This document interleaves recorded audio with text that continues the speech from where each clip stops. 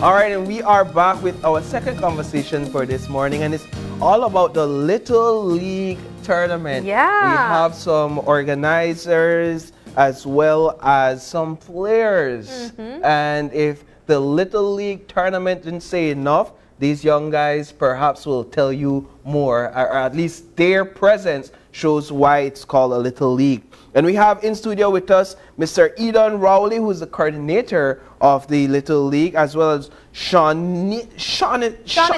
Expensive name, by the way. Bite me tongue and all. Shaughnessy Briseño, who's the coach of the Belize United Football Club. We have none other than Shay Gordon, who's a student athlete, and Ethan Arias, who is also a student athlete, one for the U13 and one for the U10.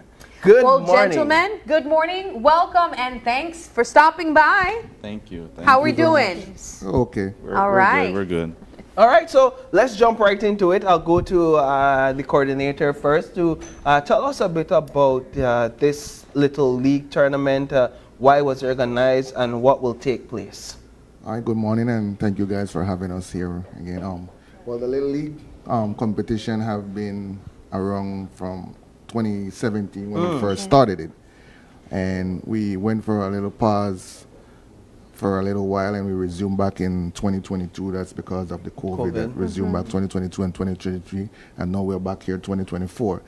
Currently, Future Football Club is the key club that hosts this little competition. Basically, we have teams participating from various parts of the city, namely Belize United that we have here, Coach Sean and these guys. We have a U10, a U13, and a U10, of course. Basically, we have 12 teams participating in this year's competition at the under 10 and under 13 level. I must say that when we first started the Little League, we started off with just 4, right? With just 4 teams, and we have been growing as the years go by. Thanks to the Almighty for making it possible. Yeah. Sponsorship have been tough, but we must still give props that we could basically still be doing it at this time. Where are these games played and how often? This tournament will be played at the MCC grounds. We start this upcoming Saturday right here, the 16th of March. Oh, nice. We have on the calendar for this week, we have approximately 6 games. Back to back? Yes, we have a U10 starting off, we have a U13, then we resume with a U10, a U13, and etc., etc. My question that I have for you is why focus on children this young? You probably could nurture kids that already have been 50, invested 60, in this, a bit older. Why so young? That's the goal. That's the goal to me. That's the way I came up. I was a raw material, and we came up from young, at those age with Sir George Brown, who was once the former Chief Justice of the country. We came up in that streamline with Brown Bombers, which had changed to Foundation Bombers, and then I instilled that, that's the best way to go and nurture the young youths from the start growing up. So you were nurtured in that sense, and it's basically just passing on what my you knowledge received. and expertise. So I want to jump over to one of the players first before we go to the coach. Gonna go over to Shay. Now Shay Gordon over here, his name has been on TV a couple of times. I don't know if you know that, Sabrina, but Shay plays for the Belize United Football Club, and his team was a part of the Anthony Marlo Mundialito. And they've won a couple back-to-back championships. Correct, Coach? Yes. And Shay is one of their star players. Shay, you're what? And so a lot of times when we cover these games on Sports Monday, you hear Shay's name ring here and there for goals. But I've never really gotten a chance to speak with Shay about his passion for football and when it began, and how is it that you realized that you love this sport and you actually wanted to take it serious? When I was around 6, I started playing with my brother, and just from then on, in 2019, I started training in Belize United, and I was continuing from Okay, you make it sound so simple. Yeah. And what is it that you enjoy about the sport of football? Just for the people come together and we just have fun to play. Yeah. And how does it feel for you when you actually get to score a goal? I feel good. Why? Just like the happiness, because you also help the team. This is to help the team. What do you think is the most important part of playing any sporting activity that requires multiple players? Teamwork. Teamwork. What does teamwork mean to you? Like when your teammates try help each other if try reach a goal. Yeah, so it's not just about one player. One player that know Ronaldo and can't do it all. Right? Yeah. I want to get Shaughnessy in the conversation as coach of the Belize United Football Club. Let's talk about some of the talents that you have seen over time. Of course, talents just like Shay, just like our other friend over here. Let's talk about these kids that you would interact with on a daily basis. These kids are pure joy. They come from numerous neighborhoods. There's different personalities. There's different talents.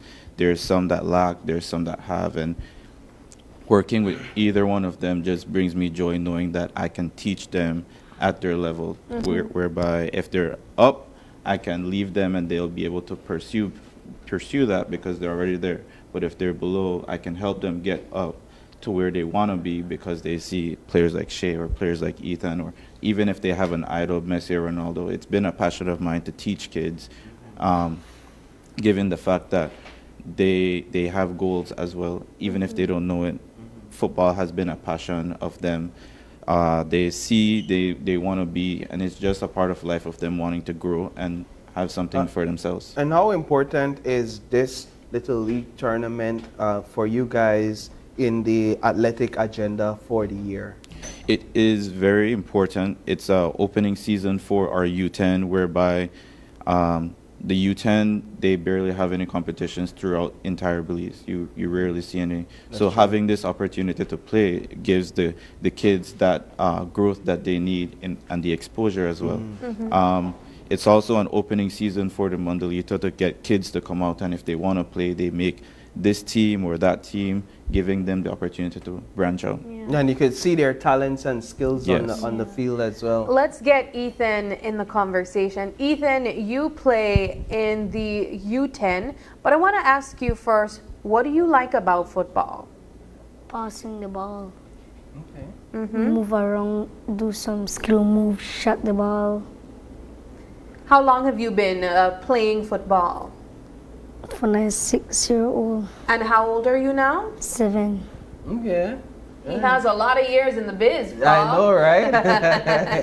Fresh. Yeah, He's fresh. Yeah. I want to ask you, what has it been like so far playing with these other teammates in the U10 team? Has it been good? Has it been hard? Good. Good? Have you made a lot of friends? Yes. Yeah? I was told that you're one of the star players. What do you think makes you a good player? Makes me a good player? Yeah, why do you think you're so good? Because I learn a lot. How did you get introduced to football? Who started you in football? Or where did you start to play football? My brother make I start to play football, but he trained me a lot. Then he just make I get into Belize United. Yeah. Your brother plays football? Your brother is older than you. 14 Oh, he's 14. And what team does he play for? for the same team. Okay, so you play for Belize United as well. What do you think? Do you think that you want to continue playing football as you get older, and how good do you want to get? Good. Well, that are good. That are really Is that good. 3 good, Pop? No, that are 4 good, Sabrina. Good. And you, I think you are around the right people Yeah. to get good, as you want to be. Back to you, Mr. Rowley. So the competition begins this weekend. There's 14 teams. No, there is 12 teams. 12 Okay. 12 teams. teams, 6 in the U10 category and 6 in the U13 category. All right. In terms of availability for more teams, is that possible at this time? That's the goal that we wanted to aim for this year. 12. 12. Okay. And then as years go by, we can try to excel because, like I mentioned earlier, just a while ago, you know, we accepted the sponsorship that we have going on right now, but it will be a lot more. More. How long does the tournament run for? The tournament will run from 8 weeks to 10 weeks. Wow. Okay. Yeah. What does it take to carry a tournament at this magnitude with this amount of teams for this extended period? It's a good question. A lot. I must say a lot. As from an organization standpoint, an organizer, it's a lot. You know, if you're watching me a little bit right now, I'm really exhausted. But you know, thanks to God that I could be here and be, you know, illustrating what needs to be said to promote the competition. And I must add a little bit that Coach Sean been doing a good work with primarily Belize United. We also have different coaches from like different eras. Namely, we have Tutbay United, Mr. Ali Turton, an old football player as well. We have, you're familiar with the name Mr. Kenny Morgan. You know, he has Raiders Football Academy as well. We have Mr. Curdell Flores, who is for Future Football Club, and then we have Mr. Nigel, who has just resumed surface back to the Little League from when it first started in 2017 of that Ebony Lake era. But unfortunately, you know, we can't get everybody on set here. You know, I have some kids out there who's from different clubs as well too. But our set is too small. But I'm just trying to mention the much that I can mention about them. So in this tournament, which team is the team to beat?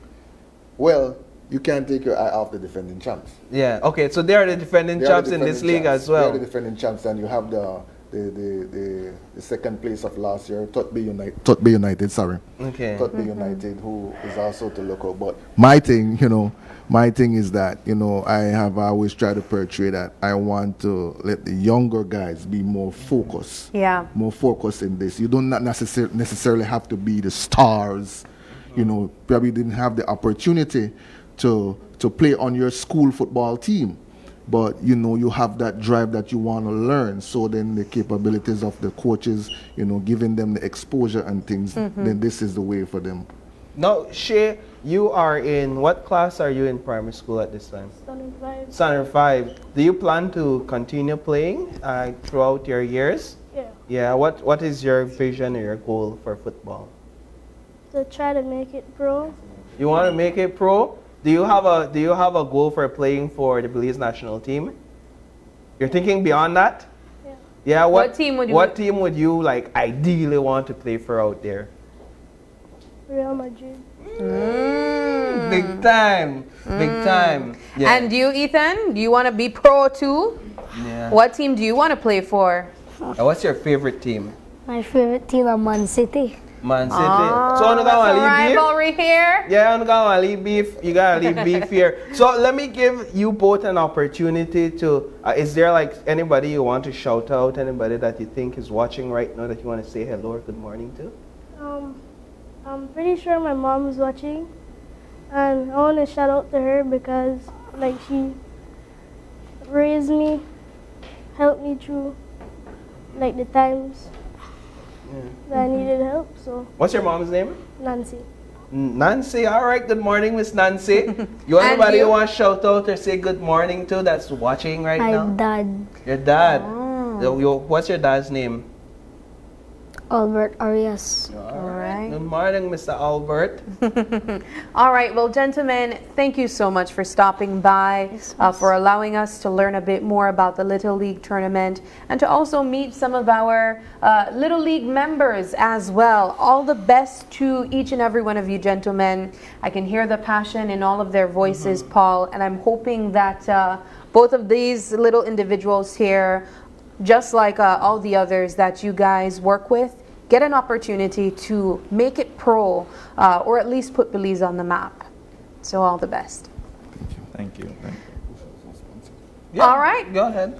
I'd like to thank some people that have played some significant role in our development at at the Future Football Club level who is making this possible. Firstly, I like to thank Belize Bank, as Mr. Alaro and Ms. Denise from Belize Bank. They have been along with our club from every step of the way.